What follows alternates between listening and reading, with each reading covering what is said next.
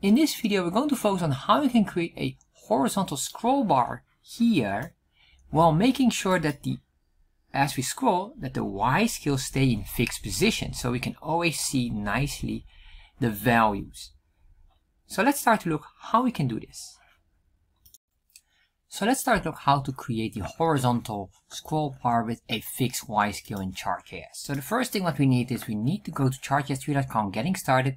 This specific link you can find as well in the description box. So once you're on here, copy this boiler template and copy this. If you want to understand this code, please watch this video here that explains it all. I'm going to paste that in there. I will cut out this title and put the title in here. Save, refresh. So now we have this, and what we're really doing is basically going to create two charts. One chart will only show the scale area, and the other part of the chart will show basically all the bar values. So let's start to work on that. So I'm going to scroll down here and duplicate this entire chart section here. Copy this. And then what I will do here, just to make sure, we're going to say here chart 1, and I will make sure that this is very visible for me. So I'll put these items in there. So then I'll just paste that in there. Alright, next what I'll do is I will copy this line here. So we have this line for chart number 2 as well. So I will not mistake it. Next, what we're going to do is we're going to put in all these variables or constants that we need to adjust. So we say this, and we can remove all of this excess data here. We only need the values because those are important for us. And what I want to do here, config number 2. Data, we say colon data number 2. So we're not allowed to use in shorthand because we need to write it out fully like this. But here we can use the ES6 shorthand. It's no problem. This my chart will be my chart number 2, and ID will be my chart number 2 as well. So once we did that, I'm going to put it in. But this is very important. I don't want to put at least this number 2 chart will be placed above. And the reason why is because we have to later put them one on the left side, which is the scale, that will be the left side, and the right side will be the values, and the values is basically chart 1. So I want to maintain that one. So if I save this and refresh, you can see here we have the differences. Of course, what I want to do next is to change at least, or to nest these values within, because I need to create positioning for them, or the width. So what I'm going to do here, I'm going to say a div. I'm going to give a class and say, let's say here, this is the column small. Very simple. And of course, you can give it any name you want. And let's properly indent those. Next, what I want to do is I want to have another one here, but this one will be the large. This column large, and what I want to do as well, and this is very important because the column large will eventually be the scroll effect. But of course, how Chart.js works is it will automatically get the size of the div width nested within. And this is very important. So I'm going to say here, this can be the box or the container for that. And the reason why I'm doing this is because this one will be the full width, whatever the size of the chart would be. And the upper one here, the column large, will basically control the box within here and make it scrollable. So this one has a fixed size, while this one has more flexible size. Very important to understand this. So if I save this, refresh. Alright, there we are. Now what I want to move this one side by side. So for that, in the chart box, I'm going to say enter. I say here, display flex box. We're going to make a flex. So this is very important. This is basic CSS. Now they're side by side. But as you can see here, this is still undesirable. So what I'm going to do here is we say a dot column small, and I'm going to control the size on this one. And you can of course modify this as well. But what I will say here will be the width will be 35 pixels. Should be more than enough, and you can always extend that. But as you can see here now, it starts to become slightly bigger or larger or whatever it is. Smaller, but still not really in the proper position. Although it is in front of the other one. So this later on will have a height, proper height as well. So then what I want to do is for the column large, for this column, what I want to do is I want to say here, there will be a max width. This width will be 700 pixels, which is exactly same to this here. So because we're working with multiple divs, so this I'm working, make it like this, so it will fit within this box. And the default should show like this, but if we are having more values, then we want to make it scrollable. So then we're going to say here, overflow, and then X for horizontal. This is the horizontal overflow, or basically scrolling on horizontal, we say scroll. So basically if there will be more, so if we're surpassing the max width, what we want to do is create a scroll bar. So if I save this right now, refresh, you see nothing happens, of course, here. So finally what we can do is for the box. And for the box, what we're going to do here is, let's give it a proper width. Well, not like that yet. We'll do that later on. Let's say 700 pixels for now. And then we say here height, we're going to give this in a fixed height of 500 pixels. Save, refresh. Alright, so there we are. So you get now something, but you can see we're already having a scroll here. And if you might say, well, how do I fix this? Because of that here, we have 35 pixels. Well, what we could do is just simply this. I'm going to say here a calculation. So calc for calculation. Then we say here minus whatever the width would be on this. That's 35 pixels. If I do this, save, refresh. Now we have no more scroll in here. It is fixed within here. Alright, so now we have this. Let's maximize the size of it because I don't like the size here. So I'm going to scroll down. And for chart 1 and for chart 2, we'll do both the same. We're going to say here, maintain aspect ratio false, comma, copy this. Then what I'm going to do here is for the options here for chart number 2, maintain aspect ratio false as well. So if I do this, look what happens. It will just maximize its size within the div it is in. This is very important. The reason why I nested within, if you don't do that, it will expand automatically to infinity. So we want to avoid that.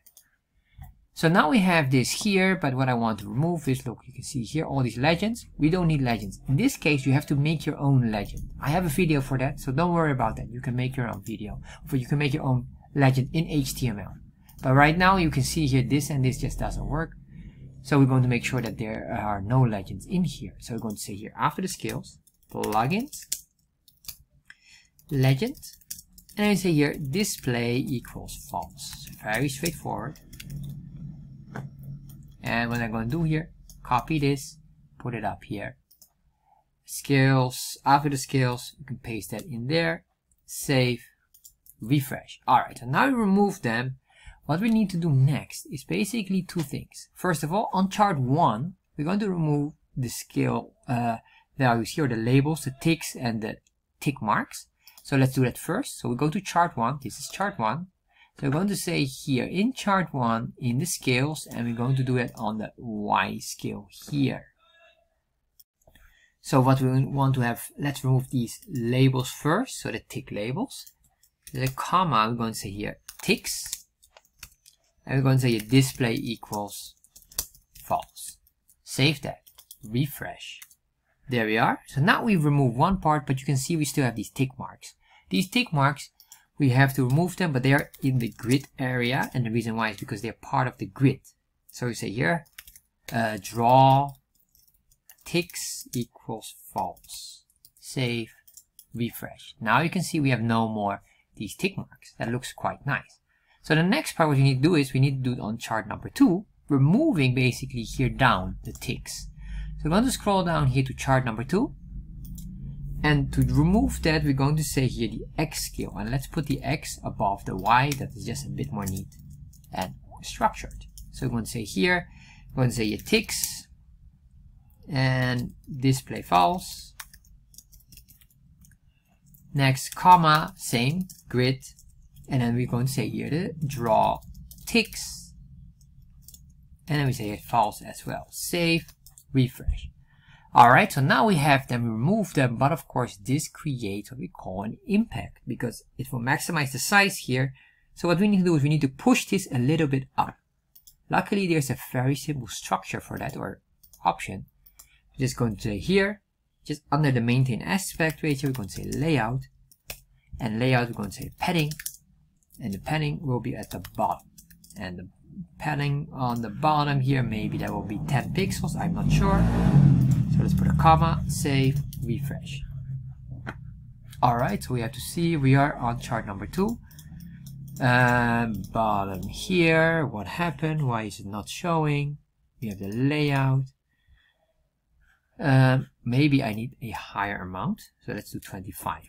Let's save that. Options. There we are. I guess we just need a bit more space because it is just 10 pixels, it is far too few. So you can see here we are on 25, but 25 is not good enough. Let's do 28. There we are, and if you look very carefully, if I zoom in a bit, it is maybe 29 or something like that. Let's do 30 and see how that works. Alright, 30 is too much. 29, if I save that, there we are. And I guess maybe it's 28.5, although I will not go too specific for now. Although I am doing it quite much, but let's leave it as it is for now. And the reason why is I'm going to do some adjustments later on, and that will impact it. So we have this. The next thing is here above. What we could do is we could remove the space here. Well, we have to see on that one, but I don't recommend that because the scale here has assigned additional space here, so the number 8 would be seen. If you go up here, it will clip off that number 8. So what would make more sense is to push this one a bit more down. So what I'm going to do is basically the same here with the layout, but then we're going to go up here, and then in here we're not going to say bottom, now we're going to say top. Let's say 10 pixels. Save that, refresh, and then I have a feeling that we are very, very close to the exact number. And that looks quite nice. You can see here the lines are quite nicely aligned. So how do we break this down here now? Because this here is undesirable.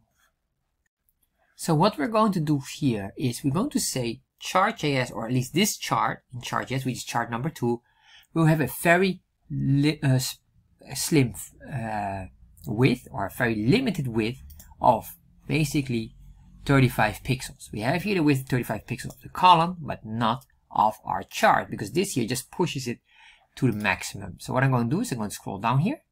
We're going to say here on the X scale, and sorry, that's not the X scale, it's on the Y scale. We're going to say this scale will have 35 pixels, which is basically the assigned area of this, so that this everything else will be just disappeared or somewhere behind here. I don't know exactly how it works, it just narrows it down. So that's what we're going to do here. So what I'm going to say here on the Y scale, we say here after fit, and then we're going to say column. I'm going to say here CTX. We're going to create a callback functionality. So we're going to use here a function error expression and then curly braces. And let's do here console log and just show you here what does this do. If I save this, refresh, open up developer tab, we get here this object here, and you can see here the width. Sorry, that's the weight. The width is 17 pixels. So most likely this point is only 17 pixels. Probably like this, 17. I have no idea exactly how it's measured, but something like that. You can see right now I have about 20 pixels. So what I want to do is I want to say this width will be not 17 pixels now, but 35, covering the full div where it's in. So what I'm going to say here, we're going to say ctx.width, and this ctx.width will be now new size of 35. And we just put in here 35, save, refresh. There we are. So now we have this nicely, and now we have this line here, and this line I'm going to fix that. And if you look very carefully, I do notice that we're maybe sometimes slightly off, probably just a milli pixel, but we'll figure that out later on. So what I want to do now is, well, let's create a scroll bar just to test if this works. So right now we have this here, and I'm going up here in our item. We're going to say here our width will be, let's say 1000. Save, refresh. There we are. We have the scroll bar. You can see here this works. But if you look very carefully, you see this bar, and then if we move here, this bar just, or the bar is thicker, which probably is, because probably we're just 1 pixel off, or we have too many colors overlapping each other, because basically we're drawing multiple bars. So what I want to do is I want to make sure that this is clear. And if you're wondering what I'm talking about here, let me just give it a different color. So we're going to go in here. In the ticks here, we say here border color. Let's make this one of our beautiful colors that we have, a red color here. So just so you can see that immediately. Let's save that, refresh. Alright, so if I have this, and you can see I'm moving this, look what's happening. The scroll bar is on this item here. Alright, so you can see here, it is just side by side on our gray line. And that's basically the border line here, but there's like two lines because we have two scales here. So what I want to do is to avoid this, I want to say here, just to draw, let me just show you that border column, and then I say here, draw border, set this on false, forcing it to be removed. If I refresh this, now we only have one specific thick grayish border. Beautiful. That's absolutely phenomenal. Alright, so this works. So let's remove this now. We don't have to use this anymore. That is solved as well. I guess it's pixel perfect. But anyway, so we have this here, but I don't want to make sure, and you can see here another issue. We're just overlapping this, and you can see if I hover here, we get this weird item that blocks our labels or ticks. I don't want that as well. So what we're going to do is, well, first of all, fix this and move that one here. So how do we fix that? So to fix, I guess, this item here, we're going to the padding that we have here. Alright, but because we have this scroll bar, I want to make sure that we block the scroll, or at least push the scroll bar a bit more down. To do that, all we have to do here is we have to increase the amount of padding. Let's make this, instead of 28, I'm going to make it 38. Alright, but then I go to chart number 1, comma, we'll say here, bottom, and just add up 10 additional pixel points. Alright, so now we have this, and then if I scroll, you can see here, at least we're not overlapping anymore the item. And of course, you can control the the amount of items here, and you can do even some CSS on this. But anyway, I will not focus on that. Next, what I do want to focus on, because I just cannot stand the imperfection of this pixel here, most likely it looks like it's very on top, but I am not 100% certain, so I'm going to say here 0.6. Let's do it a little bit. Alright, 0.6 is still a little bit off. What is 0.5 correct? This, or maybe 0.45. And I do see here, so I'm not 100% certain about it, but it is as close as we can get, maybe it's 55. Alright, I'll just ignore that one other item, basically you can play around with it, but once you zoom out, it probably will be hard to see or notice it. It's very hard to see. Anyway, this is basically what we have, but what I want to do now is that I want to make sure that the chart is just always by default 700 minus the formula, unless we have more data points. So the first week will show, but if there's more than 1 week, in that case I want to scroll it. So scroll down here, we're going to create a function for this, and we're going to just build a simple function that will calculate this. First of all, I'm going to say constant, and what I'm going to grab is the constant of the box that is the container of chart number 1. And that is this one here, let's see, where's the HTML? It's this one here. Very important. I'm going to grab this. And I scroll down, say constant box equals, and then say here, document dot query selector. And then we're going to say here, string dot box. Alright, so what this truly means is that, say, search in the HTML document, or query means search in the HTML document for a selector, and a selector is a syntax or a span, basically more span or a tag. So search for a span or a tag of the class name of box. That's basically what we're doing here. It's just pure basic JavaScript. And then what I want to do is I want to make sure that there's a formula for this. So I'm going to say a constant, but what I want to do is I want to measure. And what I mean by measuring is I want to say I want to know how many bars do we have. So that's what we're going to do here. So we'll say here labels or bar length, for example. Alright, maybe labels length would be more better, but anyway, it doesn't matter. But what this does is basically this.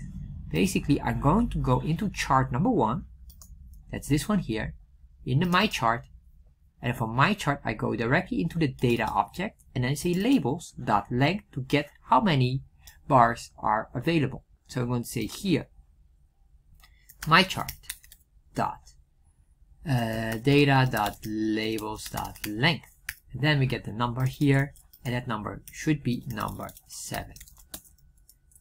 Save, refresh, open up developer tab. You can see here number 7, and you can see this object here. I'm going to remove that object. There's this here. Save, refresh. Alright, number 7 is the length. So what I'm going to do is if, create a very simple if statement, if bar length surpasses, is longer than or more than number 7, so we have more array items. In that case, what I want to do is I want to say here the box, and I'm going to give it a css.style.width will be equal to, let's say, 1000 pixels. All right. So I save that, refresh. Now you don't see it, so let's change this to 6. If we do 6, save, refresh. There we are. Now we have this nice scrollable functionality here. So now what I want to do is the following. I want to make sure that this will be calculated and expand the bars consistently, because what we're doing now, this will be a problem if I have more data, oh, not in here, but here above. Let's copy this, comma, there, and put that in here. Save that. We get this, but as we expand more and more, this will get smaller and smaller. And I want to avoid that, because after a while you will get probably an unreadable chart, which is not what we want. Comma, paste, there we are. You can see here. Now it's fine still, but as we keep on going, it becomes more intense. So what I need to do here is to make it smart enough to understand a formula. So what I'm going to do is following. I'm going to say here, first of all, 7, but I'm going to say here, the width, because the width here is allowed to be as big as possible, because we're going to use a scroll bar anyway, so it doesn't matter anymore. So we're going to say here, let's say here the chart width, and this will be a constant, and we'll make this a formula. Make sure that this is properly spelled. So what we're going to say here is basically this. We're going to say here by default it is always 700 pixels. 700, and then we say plus, and then we're going to grab here the bar length. We're going to make a formula of it. So for every bar length that we have, we say multiply by, let's say, 30 pixels. So it will always be additional 30 pixels. However, if we have the first 7, we need to remove those. So we're going to say here priority the bar length minus 7 items. So if there's just 7, it will always be 700 anyway. Pixels, because then it will not surpass this bar length formula. But then we have this one here. We can just say here this, and then we say multiply by, so we want to make sure that this is all correct. Then we have this. Then what I want to do is concatenation. But I'm going to use an ES6 concatenation. It's template literals. We're going to say here backtick. Let's say $, this, and then pixels here as concatenation. So if I save this, refresh, you will see here the chart will maintain the same size, and we have a huge chart to scroll on. Alright, so that's basically how we can do it. Are we missing anything else? I think we're fully covered now. Oh, alright, we're missing still one more item. This will be a problem. So let's say here we have not this, we have 99. Save, refresh. We have a problem now. This is 99, but our scale is not aligning, and you can see here now it becomes a problem. So how do we solve this item as well? So what we're going to do is we're going to grab this data, and we want to make sure that the data that Chartjs has here will be nicely aligned here. So what I'm going to say here, my chart. I'm going to grab here my chart, and the reason why we are allowed to do this is because my chart is loaded first. If this is loaded second after chart number 2, you will have a problem. Make sure you have the right sequence of loading, but you should know that this is just basic JavaScript.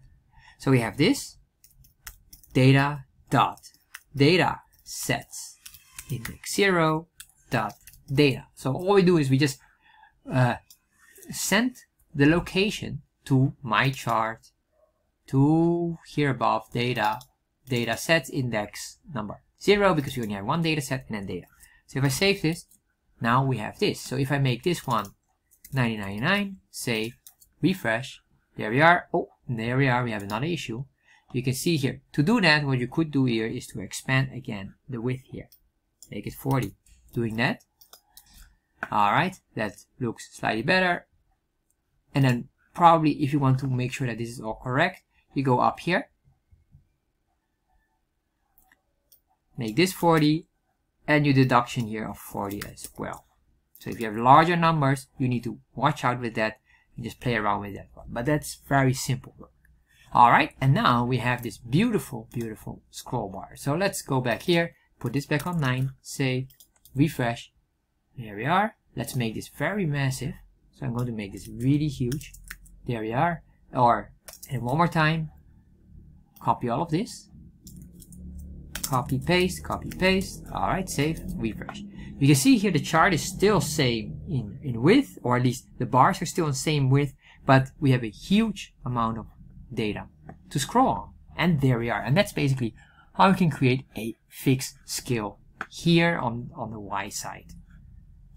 So the final item what I would going to recommend you to do is, for example, you want now a legend, a customized legend here above, and you have to customize that by creating a HTML legend. That would be the easiest one.